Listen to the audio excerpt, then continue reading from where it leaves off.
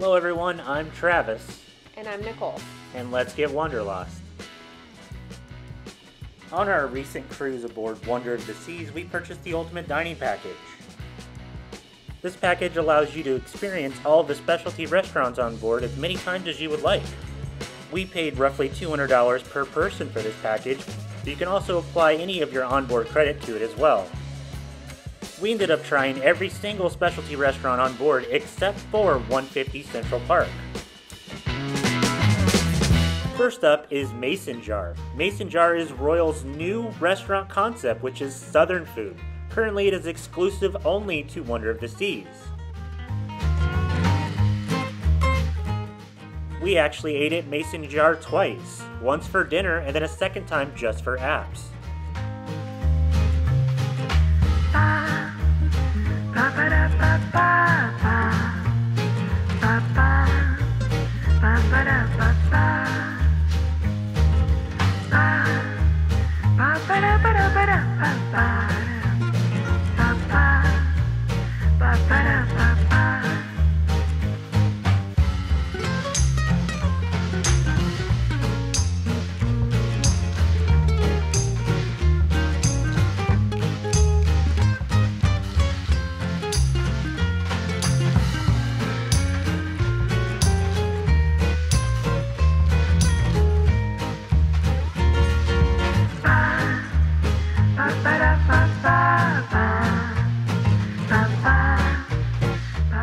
When we went to the Mason Jar for dinner, we had the following appetizers. We had the lobster and crawfish gumbo, the smoky deviled eggs, and the blueberry Johnny cakes that were topped with pulled pork.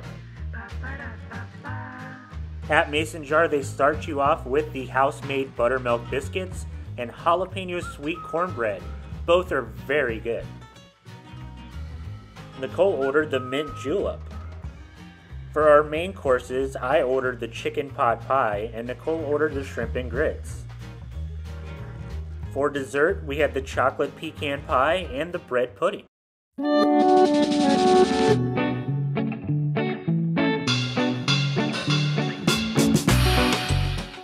We did, however, really enjoy the appetizers enough that a few days later we went to the Mason Jar for like a snack, and we had the pimento cheese, the biscuits, and the deviled eggs again, all of which were really good. Overall, we really liked the Mason Jar restaurant, and we wouldn't be surprised if it ended up on more ships. We would recommend you try it if you're on Wonder of the Seas. Just maybe go and order the chicken pot pie. Next up is Izumi. Izumi is a Royal Caribbean staple and is on just about all of their ships.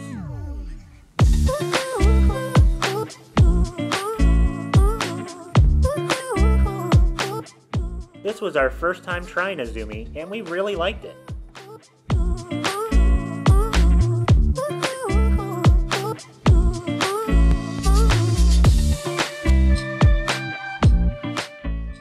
We ordered the shrimp firecracker spring rolls, which are not pictured, and the pork dumplings for our appetizer.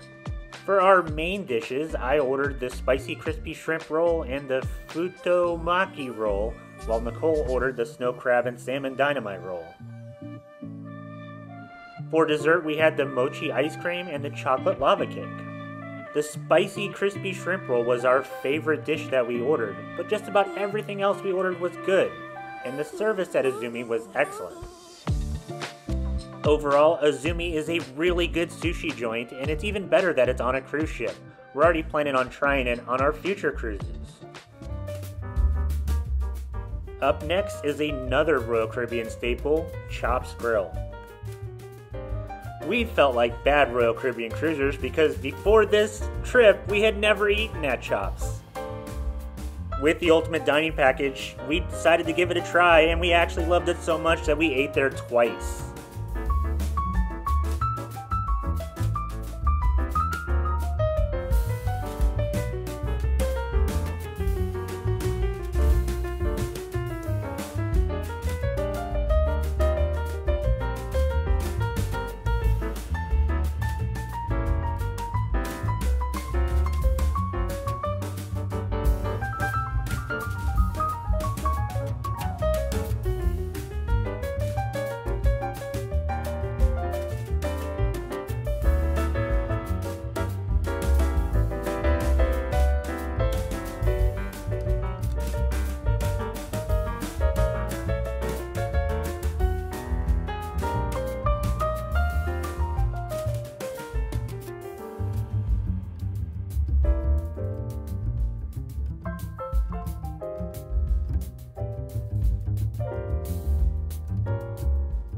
For starters, we had the crab cake and the wedge salad.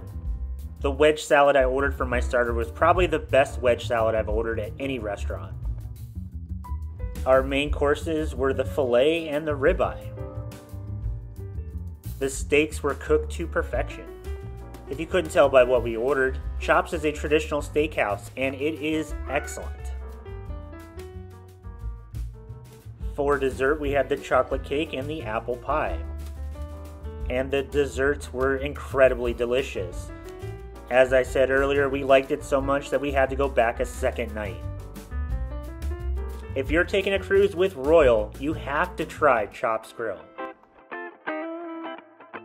Next up is Hooked Seafood, which is a traditional seafood restaurant aboard Wonder of the Seas. Hooked is the restaurant that I wanted to eat at on Wonder of the Seas more than any of the others. You're on a cruise ship, you're in the middle of the ocean, seafood, it makes sense. Plus there's lobster, who can refuse lobster?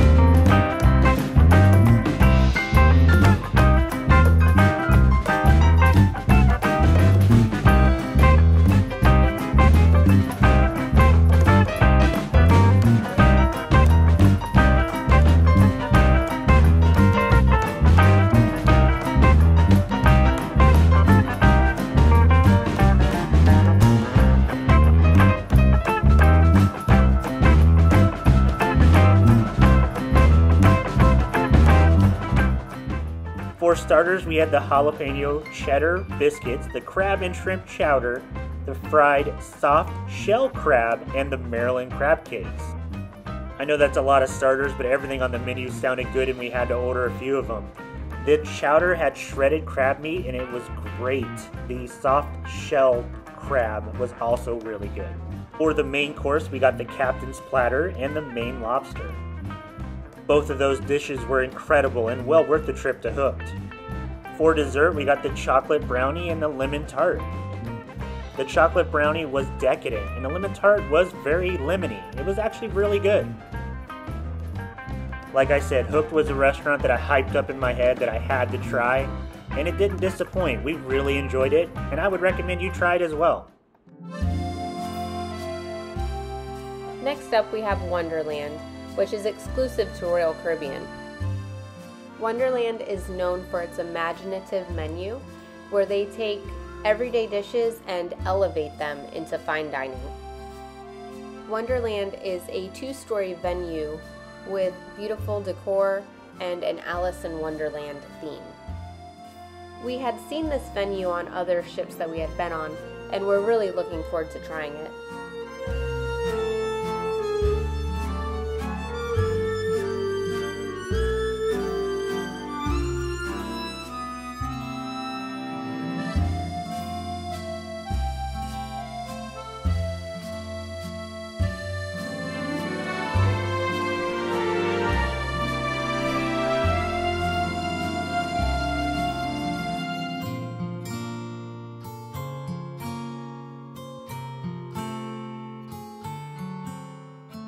To start off, you are given a blank canvas that you then paint with a paintbrush and water to reveal the menu.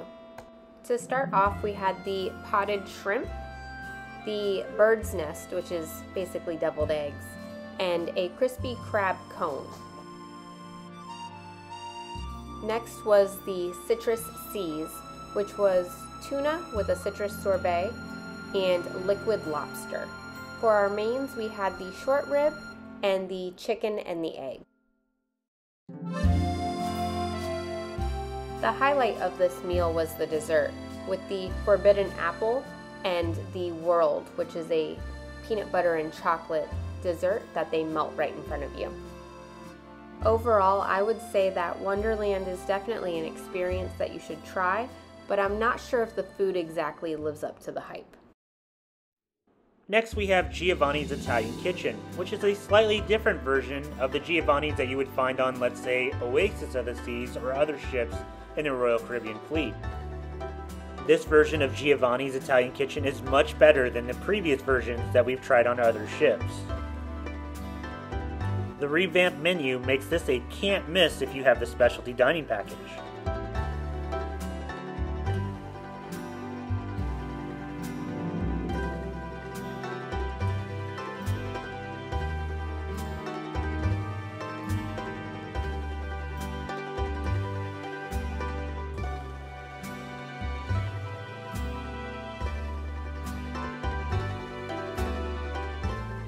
For starters, we had the calamari, the gigantic meatball, and the caprese. The meatball was exceptional, and the caprese had some of the best burrata that we've ever had. The calamari was good as well, but I wish it was the calamari rings and not sticks. For our mains, I had lasagna, and Nicole had the chicken parmesan. The lasagna I ordered used cottage cheese instead of ricotta, and it gave it a very unique flavor. Nicole's chicken parmesan was cooked to perfection. For dessert, we had the cannoli and the tiramisu, both of which were good, but not our favorite desserts on this trip. Overall, we enjoyed Giovanni's. We got a ton of food and needed a nap after eating most of it. If you're looking for delicious, rustic Italian food on your vacation, you really can't go wrong with Giovanni's. All in all, Wonder the Seas has some really great specialty restaurants, and the specialty dining package that we purchased was definitely worth the money. If you're on an Oasis class ship that has plenty of specialty dining options, we recommend getting this package. Some of the smaller ships, though, that don't have as many restaurants, you may want to consider what restaurants you're going to eat at versus how much it actually costs to have the package. We definitely got our money's worth with this package on Wonder the Seas, so much so that we didn't even eat in the main dining hall. If you're on this beautiful ship, we recommend you also get the specialty dining package and try some of these amazing restaurants.